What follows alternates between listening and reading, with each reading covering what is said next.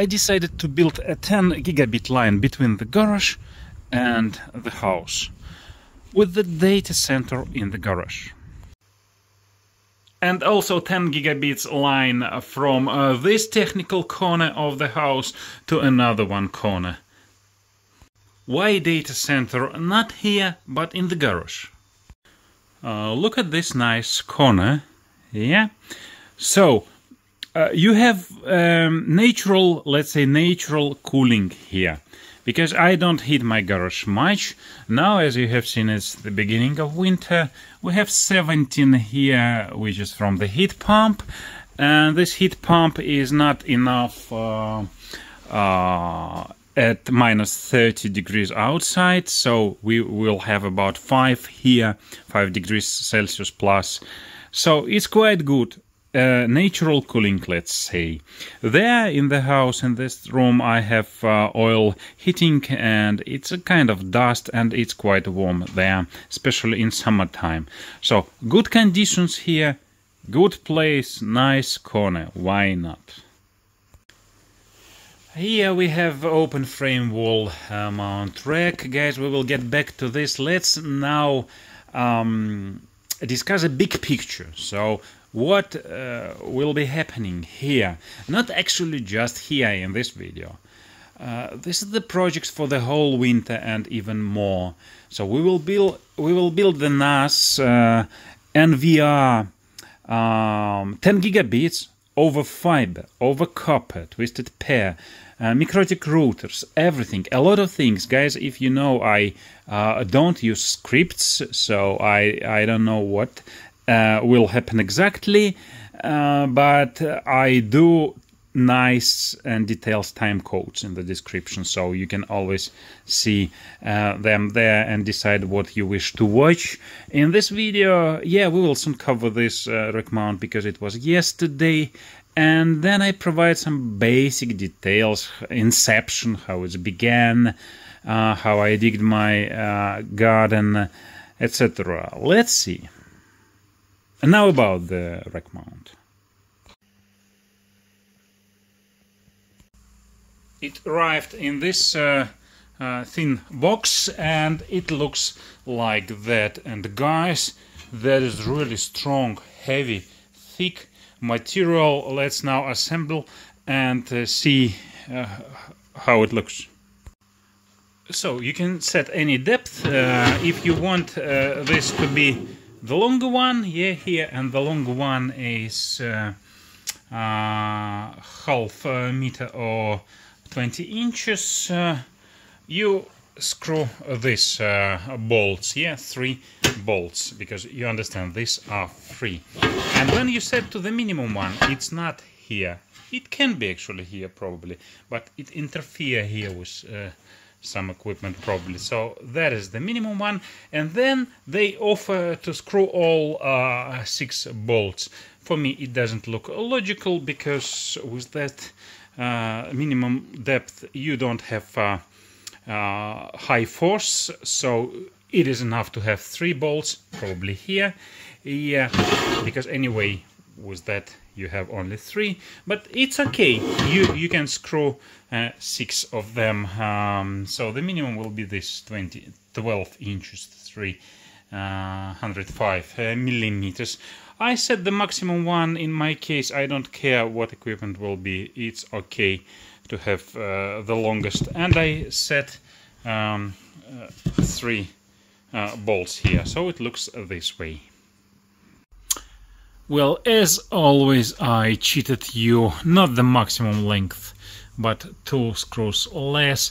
Yeah, well, I decided to figure out that, yeah, should I install it this way or this way? I decided this way, and I checked that the NAS NAS will be 300 millimeters. Yeah, so I got this length. Okay, it doesn't matter. So about this rack is really awesome. Yeah, I have shown you this 2 parts, how you assemble, and then you assemble this side. Yeah, 12 units. It is really awesome, guys. Yeah, nice stuff. really nice stuff. I installed it this way. Yeah, so because this wall is not so strong, I probably put another wood here. Well, it all doesn't matter.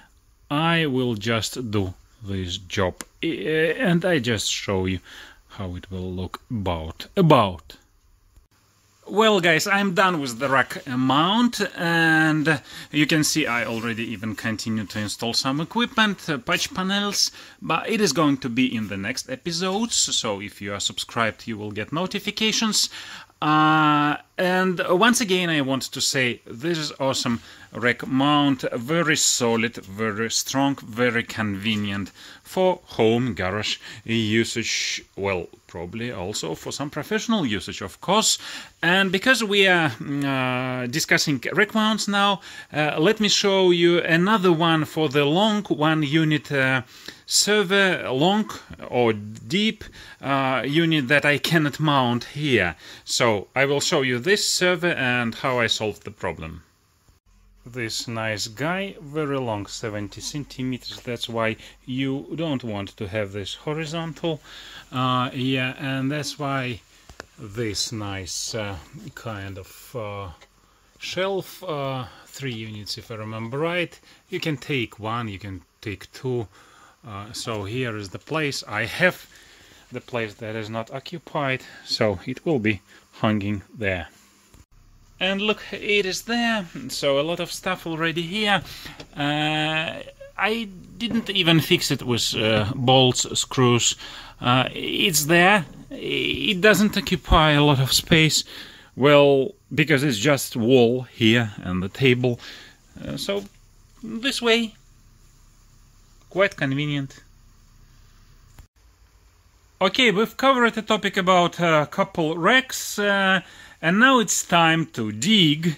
Well, not right now, it's all done already. I will show you a 6 minutes clip of how it went. You will see different comments as we dig, put cables and blow fiber into the house.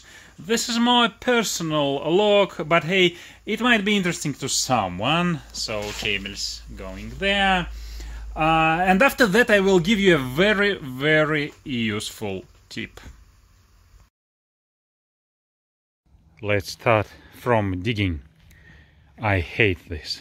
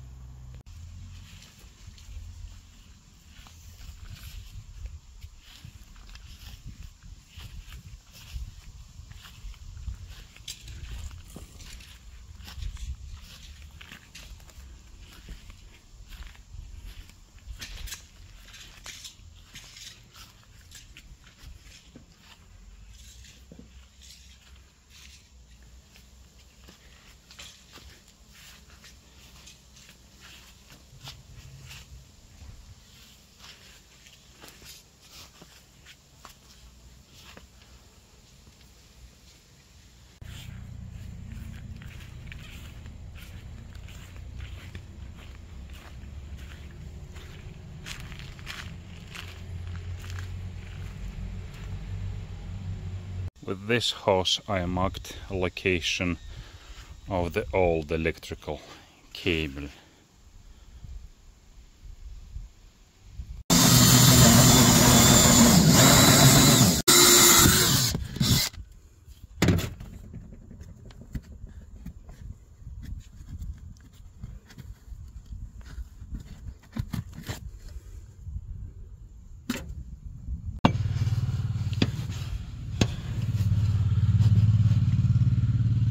That's how I decided to make it, with 15mm aluminium pipe here.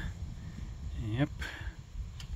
These are the cables that go underground. Let's check all of them. Cat 7 Draka cable. Cat 7 another one. So this power cable.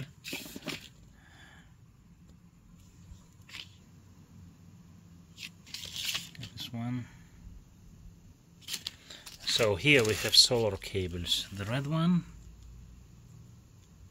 and black one.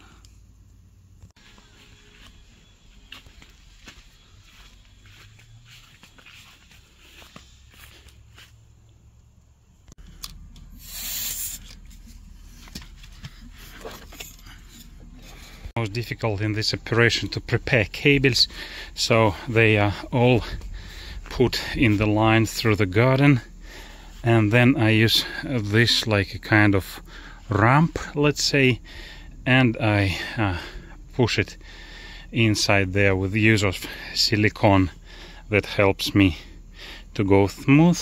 And actually I am surprised that it goes very simple, and I don't even use this stuff that was pre-installed in the pipe. I will keep it if I decide to put extra cable. Now I a little bit regret that I didn't put more cables, because they are going quite well.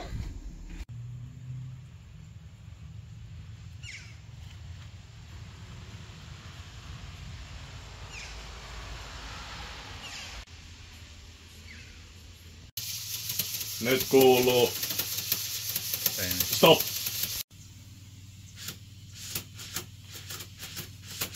Joo, eikä sillä pärjää. Stoppia, stoppia, stoppia. Noin.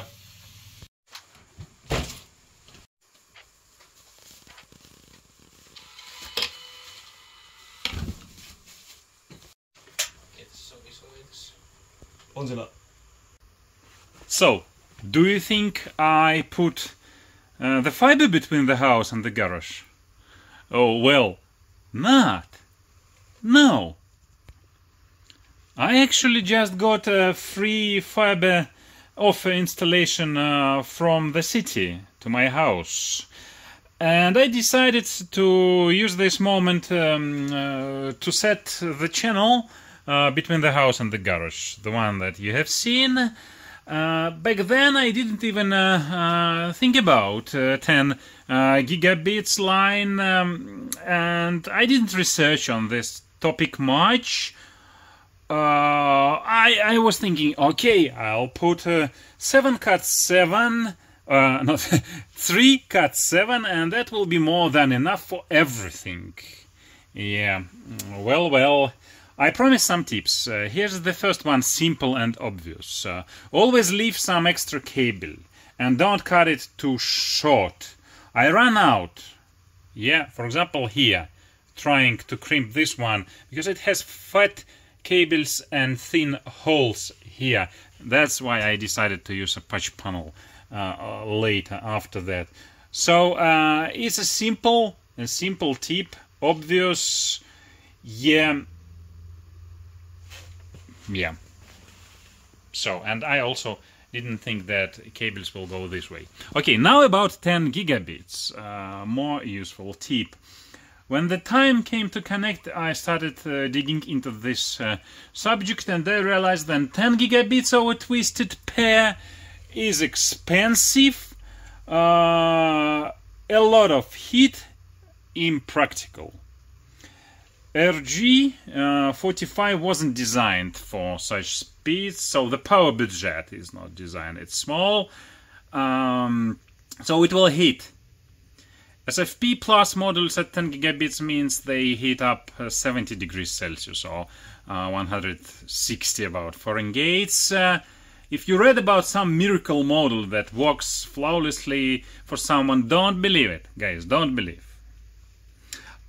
You can't cheat the laws of physics.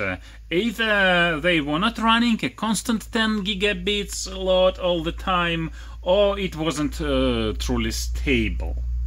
So here $1 million tip. If you are building a new channel, go for fiber. So, for example, I have a fiber here. It's 10 meters, $5. So you can get 30 meters for only 10 or 100 feet with pre-terminated ends, guys. So no splicing needed. And the models cost about 10 each, whereas 10 gigabits RG45 models go for around $100. Twisted pair, guys, is expensive and stupid. Yeah, but real issue isn't the cost, it's the inability to cool it properly, to cool this as SFP plus models. So it just won't work reliable. Fiber all the way.